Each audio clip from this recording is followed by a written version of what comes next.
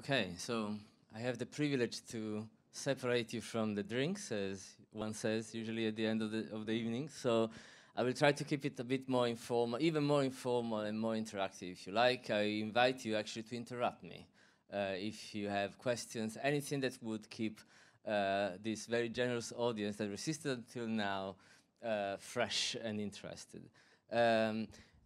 My name is Gianfranco Cecconi. I actually work for Capgemini Invent. I have the privilege of leading a consortium of companies that work for DG Connect in the European Commission and the Publications Office, running two programs for them. The first one is the European Data Portal, and the second one, the Support Center for Data Sharing that Dietmar named briefly at the beginning of today. Today I will talk mostly about the first project in the context of government data, and you will soon understand why. And I like the idea that in the same way we started with the Commission, I like to reconnect with this slide. It's something I use very often. Europe is seen as a third way in technology. Europe is seen as the alternative of the best balance by many between the US on one side, very liberal, but let's say a bit unregulated, and China on the other. Extremely powerful, not necessarily matching the kind of values we have in Europe. By implementing the digital economy, as Dietmar described earlier, in a way we try to put ourselves in that sweet spot when we can, at the same time, work for our values at the same time and unleash the economy we want for Europe. And all of the work that the Commission has been doing in data and in digital is consistent with this view. This is something that at least I do for myself. I want to reconnect to that when I work on our projects. And the work that has been done is vast. So specifically for what concerns my projects, I'm in that part of the universe over there. And we are progressively moving down to data sharing. But the work the Commission has been done is enormous, going from, of course, the GDPR we named earlier, everything that is related to personal data, to what a few years ago was simply called PSI, to the free flow non-personal data that is coming soon for homogenizing regulation around data centers across Europe. That sounds boring, but it's quite important as well, because you won't need to wonder where exactly your data is stored as long as you are in the European Union. There won't be detail you need to care about. And so many expert groups across Europe working on blockchain. Oh no, I said the B word, sorry. But that's real. There's an expert group on blockchain, people working in ethics, people working in information policy, all of this very often backed by very specific initiative by the member states. I was in Finland, the current presidency of the Commission, a few months ago, and they were proposing starting an entire ministry for information policy. So these themes are becoming mainstream for most of the member states today. Specifically to open data, we have history. So we have three different directives in time. I'm not going to make it boring, talk about legislative foundation of the work the Commission does, but it is interesting to see how all of this started very, very early, back in 2003. And it is with the latest Open Data and Public Sector Information Directive from 2019 that actually we start talking about API. And that is where the link with the event today is and the APIdays work. And the directive is extremely explicit. Recital 31, dynamic data should therefore be made available immediately after collection. That's quite straight, right? It's not leaving much ambiguity there. Imagine being a civil servant reading this thing and say, oh my God, no, now I need to do it for real. Personally, in my background before this project as an activist, when I read this, I said, oh my God, we've arrived. Okay, this is fine. This is really finally happening now. And this directive has until July 2021 to be implemented. So we are close. Again, well-designed APIs, of course, this is just a piece of text in a piece of law, but it's a recommendation, it's strong, it's intended, supported by documentation, recognized standard protocols, availability, stability, maintenance of the life cycle, uniformity, all of those principles are captured in a piece of law by the European Union today. So we're not joking, we're not fiddling around here. And finally, the point about the high-value data sets that was made by Dietmar. this, again, is not a joke. Some of that open data will be recognized so instrumental to the digital economy that will have to be provided by APIs by law. This is not a recital, this is an article. You can be sued if you don't do this. Every citizen, I believe, correct me if I'm wrong, the legal people among you, every citizen can sue their country if the law of the country does not comply with a directive from the European Union. So prepare your lawyers' friends to, if you don't get through APIs some data sets you're interested in, that is a high-value one. So these are the roots of the projects my consortium runs. So the European Data Portal started almost 5 years ago to be a directory of open data available by the member states for the public. This thing is old, oddly enough. In the kind of digital world we live in, a website that says 5 years old looks like it's been there forever. The idea was to provide that kind of infrastructure that is necessary for people to find this data. Even before even talking about API, this is well before API started being discussed in the directive, DG Connect at the time realized that there was a need for this data to be found, and a point that came out earlier today as well. At the time, the solution was to create a network of contributors across Europe, something that I would call a star-shaped hierarchy, by which every city submitted the data to every region, which submitted the data to every country, which submitted data back to us. So you have a kind of model in which all the metadata describing all data sets from any place in Europe, as long as it is open data, bubbles up, and you can find it here.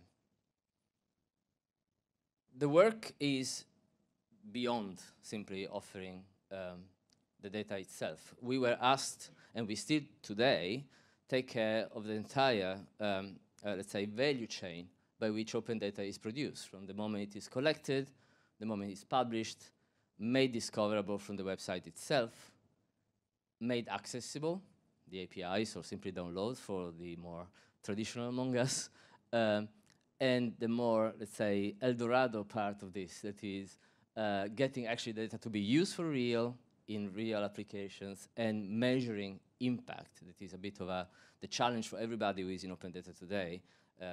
And this is not the subject of the conversation today, but if you invite me again, perhaps we will have time for that as well. Publishing is where perhaps in the early days we were more active. The countries, back in, say, 4 years ago, for them it was already a challenge to get the data out, and not even as APIs, in the simplest way possible. Scraping down the barrel of data storage hidden somewhere, getting the data out. DG Connect asked us to help them through tailored support, organizing events, workshops for them. We still meet them regularly. One of the best pieces of my project, one of the things that make me happier, is actually having the opportunity to meet the countries to discuss these subjects every few months. Particularly in terms of standard, promoting something called DCAT AP, that many of you, I guess, must know, that is a standard to describe catalogs of data sets. Europe is promoting this heavily. There will be revision to these standards. Catalogs in particular, not the individual data sets, must be described according to this standard at some point. It's not yet law, but this is what Europe is trying to push for. And as part of this work, we also benchmark how the member states are performing. It may sound perhaps a bit of a theoretical exercise, but we realize over time that actually the countries like to be measured in a way, or benchmarked against each other. Every year we run this exercise. It is currently being executed at the moment back in my office in Utrecht, where we collect the results through a series of questionnaires that we give to the member states, and we try to make sense out of it and describe it back to them. The report that comes out of this exercise, called the Open Data Maturity Report, comes out every year around early November. And today is used actually by the member states to find way of doing things differently, check what the other countries are doing, solving problems that perhaps others have been dealing with, say, last year or the year before. Oh, not doing anything here. Okay. And also it's become a tool for policy. So if you realize your team is short of budget, just go and demonstrate how the others are doing, how many people perhaps are working in another open data team in your neighboring country, and make the point to your legislator. The discoverability part is probably the reason why the project is called Portal in the first place. So that was perhaps the original concept for the project as a whole. Where do you go when you want to search for data sets across all of Europe? And what we do is simply propagating metadata from, say, the European institutions like Eurostat, from the actual member states, all popping up to us. And you see at the bottom in particular, there's one of our main contributors, that is the European Union Open Data Portal, aptly named, almost identical to us. That is the portal that publishes open data from European institutions as well. So when everything goes well, when our contributors are effective, when the metadata is good quality, a lot of if, I realize that, you come to us and you find the data sets you need across all of Europe. Thanks to another of the building blocks provided by the Commission, we also have metadata translation. So you, in that box there, when you search, you can search in your own language and find data about that thing in every other language in Europe. And I don't think any other organization is offering you anything like that. And you have this thanks to you as a taxpayer. Only Google Data Search that was launched last summer does something similar, but not in a way that is so structured like this, where the metadata is actually translated behind the curtains.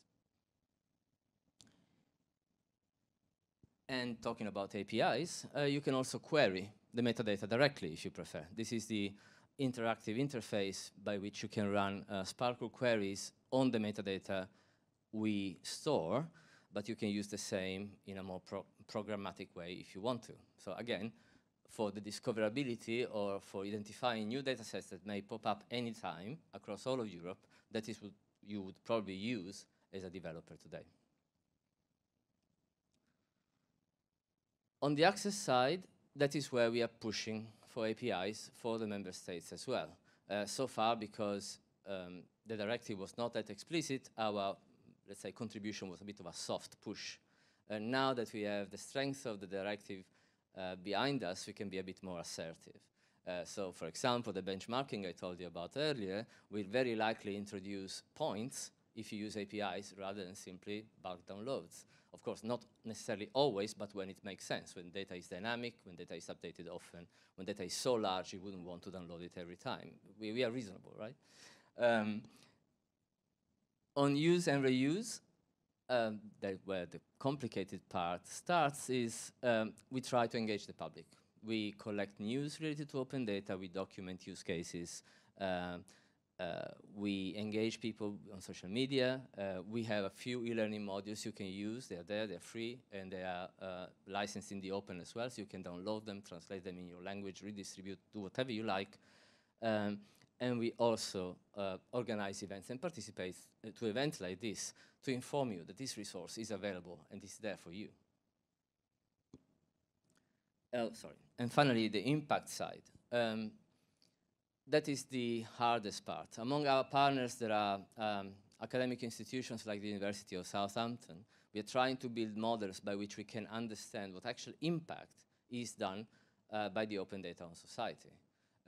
The chimera of measuring that is possibly one of the hardest parts of the whole thing, particularly because it is open data in our case. There's no way to know where it goes unless the reusers voluntarily document the use of open data. Something we will do this year in particular is running a study we simply call, for short, the economic report, in which we run another large survey across companies this time, not governments, to document the use of open data in their business model and in their production systems. The results will be out early next year. I'm sorry, I'm giving you so many teasers, But I guess we'll have to meet again in a few months from now. Now, again, I'm being very fast, but it's in your interest, I guess. Why are we moving to data sharing? So DG Connect, about 1 year ago, I believe, started realizing that progress on open data was, in a way, constant and stable. We could start trying to make our lives a bit more complicated, going to the next level. Can we also help Europe being better at sharing data that is not necessarily open, that cannot be made open because it's confidential for any reason? It may describe people. It may be describing business elements of what you do every day that you don't want your competitors to see, but at the same time, that data is valuable. The data should be used. And again, data sharing is not news. Any company today can already hire a few lawyers, set down the terms of a contract, and share between them. At the same time, though, over the last few years, there were so many new models by which data can be shared. If I say something like data cooperatives, ever heard of something like that? Private-public partnerships. All of these models are new. There's no reference to these in law. So it's like we are all trying for the first time. When they exist, they are set up from scratch, creating terms, legal terms that before simply did not exist. Europe realized that this is, of course, not optimal. And to support a better and more developed economy that is based on data sharing, something needed to be done. Their response was another similar project to the first, but aimed at companies, the Support Center for Data Sharing. This is going to be launched next month in Helsinki at the European Big Data Value Forum. But if you go there, you will see a little beta website that we set up in the meantime. The purpose of the project is to stimulate the data sharing economy. So complementing what governments do, publishing open, can we help companies sharing more, sharing better, particularly trying to reduce that friction due to the very high expenses you can imagine if you start from scratch. If you're a startup, just the cost of hiring lawyers to decide how you can best share data may kill your business case in the first case. I can't afford that. I cannot even save money in case I'm sued because I'm doing something wrong, because someone is going to sue me because I'm dealing with personal data and I'm sharing that without knowing exactly what I'm doing. What would that picture be like instead if Europe gave you a standard license, for example? So that is what DG Connect in this case asked us to do, and you will soon find on that website. The first part is something that talking about open data was not necessary. That is how data sharing works in terms of models. How are companies sharing data? Europe asked us to collect what we call practice examples, situations from the real world where companies share data between them. Document how that works, and you saw one earlier on this stage before, the one between API Agro and the Ministry of Agriculture in France. That is a perfect example of private-public partnership, probably in this case. There are dozens of these, and more interestingly, there is no shared taxonomy. When the when the European Data Portal started, open data was already a thing. When we talk about open data, we all agreed around what it was, although there were competing definitions. While here, nobody knows what we're talking about. If I say data partnership, you may have an idea what it works, but you don't actually have any detail. There is no shared agreement. That is part of what we need to develop for Europe. There is research, and some of it is technology, some of it is legal. So on one side, we are going to investigate how to what technology tools are available for traceability and identification of sources. There are not that many technologies out there. One is a W3C protocol called PROV, for provenance, but it's incredibly complicated to use, and actually saw it applied only once. So how does that landscape look like today? Because the more we use APIs, the more we distribute data, the more promiscuous, in a way, this kind of ecosystem becomes, the bigger becomes the problem of monitoring where you're getting the data from, who touched it, if anybody interfered with it, and if you're using actually what you were intended to use or not. Today, perhaps we don't perceive that problem because we are well behind that kind of maturity, but it's coming. And being aware of European legislation is an integral part of all of this process. If we don't know what our own countries enable us to do in data sharing, if we don't know what Europe enables us to do, we are really navigating unknown waters here. And at the moment, every company moving in this space is dealing with this kind of problem, which means that what Europe asked us to develop, that is a reference modular license for data sharing, will at least lighten this kind of trouble. So in 3 years from now, you will have a European blessed license to enable you to do data sharing without starting from scratch. This will not take your lawyers off their job.